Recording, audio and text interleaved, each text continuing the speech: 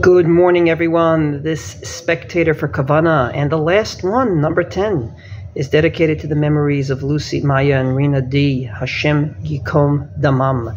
The last advice of the Shla in the name of the Derech HaChaim is what we call in Hebrew Zman, or in English timing.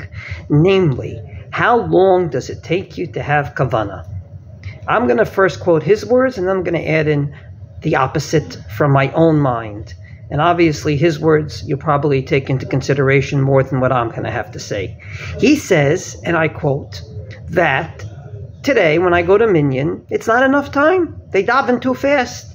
And therefore, I don't have enough Kavana. You have to have the amount of time needed for Kavana, and it's more time than a normative Minyan. Indeed, if I can quote my dear friend David Novoseller, he once said, and I give him the copyright, that sometimes he goes to shul and the chazan davens faster than he can skip. And I'm sure you've had that situation from time to time. But I would say that today, we also have the opposite.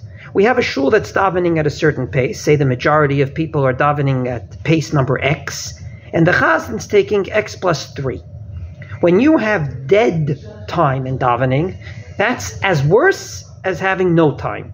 Namely, when you have extra time, you do things that you probably shouldn't do during davening. And therefore, it's not a good idea for a chazan that's a bit too slow for the majority of the congregation to be a chazan. Just like it's not a good idea for a chazan that's too fast to be a chazan of the congregation. Timing could be everything. And therefore, one of the most important things that you should remember when you're asking yourself about kavana during davening is timing. Am I davening too fast or too slow? Too fast, you won't have the time to concentrate on every word. Too slow, if I can quote the Kotzker Rebbe, if you have kavana during davening, daven fast, because the kavana will leave you very quickly as well. So we have now finished 10 different ideas about kavana during davening. God willing, tomorrow we start a new series about being a chazan. Wishing everyone a wonderful day.